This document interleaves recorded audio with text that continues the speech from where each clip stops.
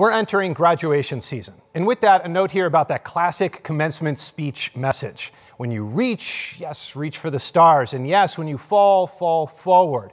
But after a couple of solid decades now of reaching and falling and reaching again, I can safely say it's one thing to urge people to go big, it's another to do it.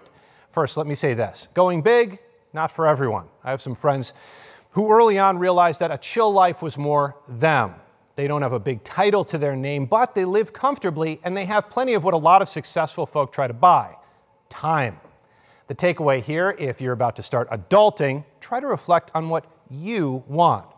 Okay, but let's say going big is the goal. If someone gets us focusing on that end point way out in the distance, we may not realize what lies a mile ahead or a block or a step, and that can leave us unprepared.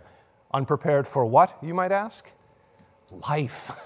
Life is filled with a lot of temptations and loves and losses and bills and sicknesses and letdowns and loneliness. And yes, amazements. And of course now, social media expectations. A lot.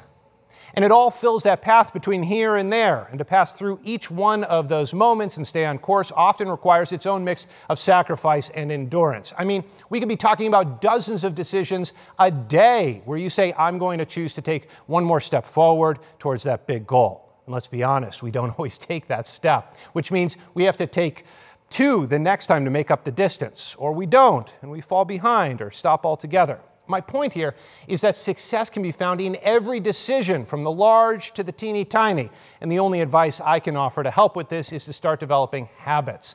Like brushing your teeth. You don't even really think about it, you just do it, which removes some of the motivation you might otherwise need to get it done. Now, if you develop those habits for other aspects of life, then taking those steps forward becomes easier. The challenge then becomes sticking by those habits you've worked so hard to form, and I'm still working on that one. So, not the most lofty of graduation messages, but one I kind of wish I heard. See you on Monday.